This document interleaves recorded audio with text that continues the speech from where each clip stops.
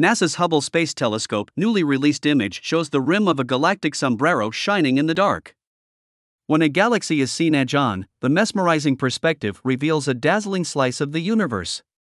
This galaxy is nicknamed the Little Sombrero for its hat-like appearance. Its more official name is NGC 7814 or Caldwell 43, depending on the catalog you use. Set against a speckled backdrop of more remote galaxies, the dusty spiral takes its name after the more famous Sombrero galaxy, which is positioned a little less edge-on to us and appears brighter because it is closer.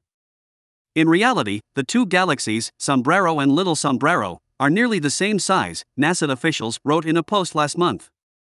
The Little Sombrero features a bright central bulge, a thin disk full of dust, and a glowing halo of gas and stars that sprawls out into space.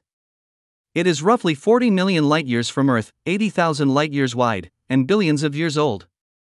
By contrast, the Sombrero galaxy is 28 million light-years away.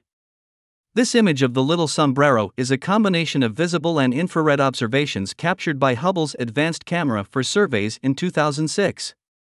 The observations were taken to assist astronomers in studying the galaxy's stellar populations, and to help shed light on the evolution of this galaxy and others like it.